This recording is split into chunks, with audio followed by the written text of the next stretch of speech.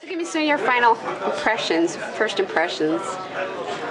I mean, it's just a really tough year for Democrats. I mean, and I've always said that this seat has never been a safe Democratic seat. When you look at traditionally when there's tight races, 1990, 92, 94, with my predecessors, you know, it's a swing district, and so you've got to work hard. You've got to talk to the voters. They expect you to get your message out there door to door, talk to voters. I mean, thousands of calls I made a difference, right?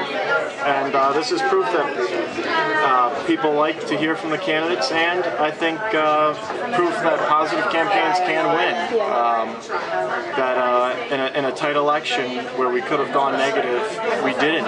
We stayed positive, and we made sure that voters had a choice about my record, my accomplishments, and my plans. And they believed in me, which is good news. So this is the tightest of your three races, by far. Yeah. By far. Yeah. By far. So it feels good to win. Is that indicative of the general political climate, you think?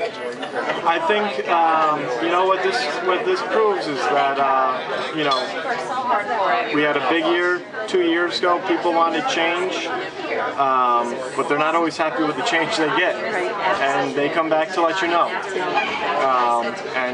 So it just means we've got to keep working hard, and you know, keep going to all the stuff that I've been going to, and keep, you know, reminding voters that I've been out there working really hard for them, not only locally, but also at 51.1%.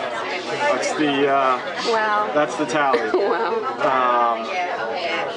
So we just got to keep working hard, and you know, reminding them of what's possible, and listen to their concerns and address them at the state capitol.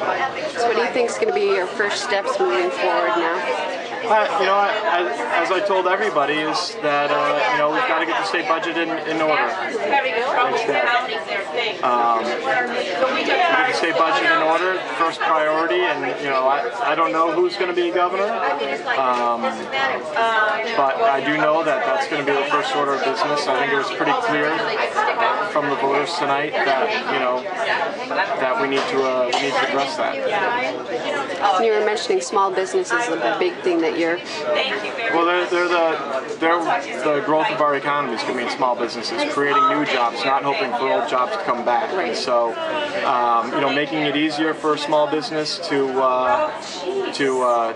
you know, hire that next employee, sell that next product. We've done some good work on it, but there's still plenty to do. I think, you know, we can all recognize that, and